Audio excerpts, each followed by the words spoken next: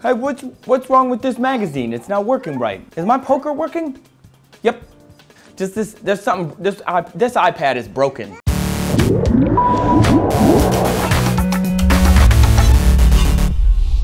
Hey kids, parents, and everybody else. Trace here for D News with some insight into the evils of the screens around you. A study was released this week in the Archives of Disease in Childhood that states it's completely okay for your kid to watch more than 3 hours of TV a day. How do you feel about that?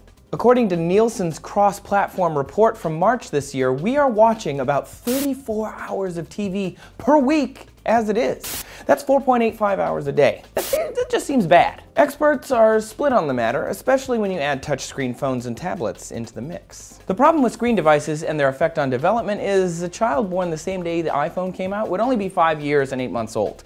The iPad only came out in 2010, and psychologists need like 3 to 5 years before they can formulate any kind of real strategy. Social interaction is really what children need. Regardless of your agreed upon level of television and screen exposure, all researchers agree that parents need to be present and available. That means turning your phone off when you're hanging out with your kids, not using the iPad as a babysitter, but as a teacher, and learn alongside your children. The consensus seems to be that prior to age 2, children should have no access to screens. None. No touchy. No touch. We adults love our screen devices, but we're not craving to understand how interaction works. Babies are craving that. From birth to age 3, the number of synapses in the brain grows from 2,500 to over 15,000, and interactive doesn't mean educational. From 2 to 12 and up, kids learn how to understand cues and symbols. They learn operational logic, and they start to grasp abstract thought.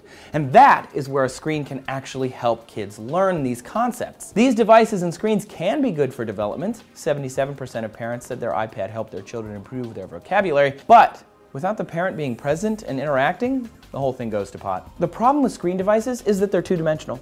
Adults already understand texture. We understand shadow and smell and shape and weight and all that other stuff, but kids need to grasp these concepts. Literally, they've got to grasp them. And that's why playing with plastic toys and blocks is good for kids. It helps babies and children learn the physical world around them, and a touchscreen only pretends to be that real world. What do you think? Are kids getting too much screen time or too little screen time? Share your thoughts down in the comments, unless of course you're under 2 years old, and then what are you doing here? Go play with some blocks. Thanks for tuning in to D News Today. Subscribe so you don't miss any of our shows, and find us on Twitter at D News and Facebook and Google Plus as well. I'm Trace. Thanks again. See you next time.